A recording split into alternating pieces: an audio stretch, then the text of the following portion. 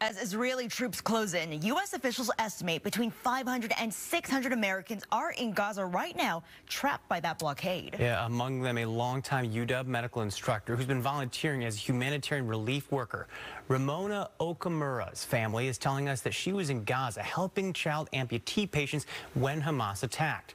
Fox 13's Frankie Thompson reports on the desperate efforts to bring her home. Yeah, Matthew, Nia, the family of Ramona Okumara say she is currently safe, and they've been told that she will be crossing out of Gaza tomorrow. But they're scared for other aid workers who may not have a way out, and the young patients Ramona has to leave behind.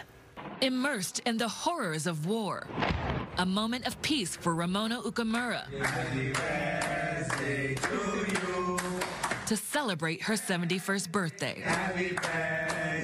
Ramona, a longtime Seattle resident, was supposed to return home October 10th, but has been stuck in Gaza as the deadly battle between Israel and the Hamas explodes. We know that she is safe currently. We don't know what her food, water, fuel situation is. Her nieces say they lost contact with Ramona overnight after she was rushed to a United Nations building near the Israeli border. It's terrifying. It's extremely violent. The things that are taking place are unspeakable. Ramona is a former lecturer in prosthetics at the University of Washington for nearly 30 years. Every year since her retirement, Ramona helps amputee children by volunteering with the Palestine Children's Relief Fund, reasons why she has been in Gaza since September 22nd. She was sent there as an expert to train the prosthetics technicians in the area to help the local children. And really, her only mission in life has always been to help children regain the ability to play, regain the ability to walk, to use their arms, and that's why she's there. Now her life's work and her life are caught in a war zone. Her relatives are calling on the U.S. government to ensure Ramona and humanitarians like her return home. Help humanitarian aid workers. Help them come home because they have families just like you and me. And they are angels.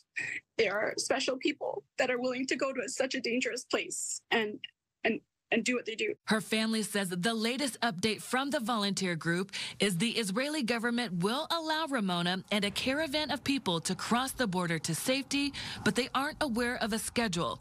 As time is of the essence, they hope her journey to peace comes soon. With the kind of recent fear that there will be a ground invasion and the other millions of people that are there and also trying to evacuate, we are just sort of fearing the worst in terms of the pressure at the border and the risk of her being injured or worse.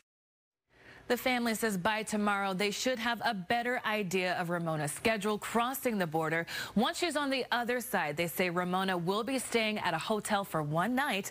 They hope she'll have access to Wi-Fi to communicate with her loved ones. Back to you.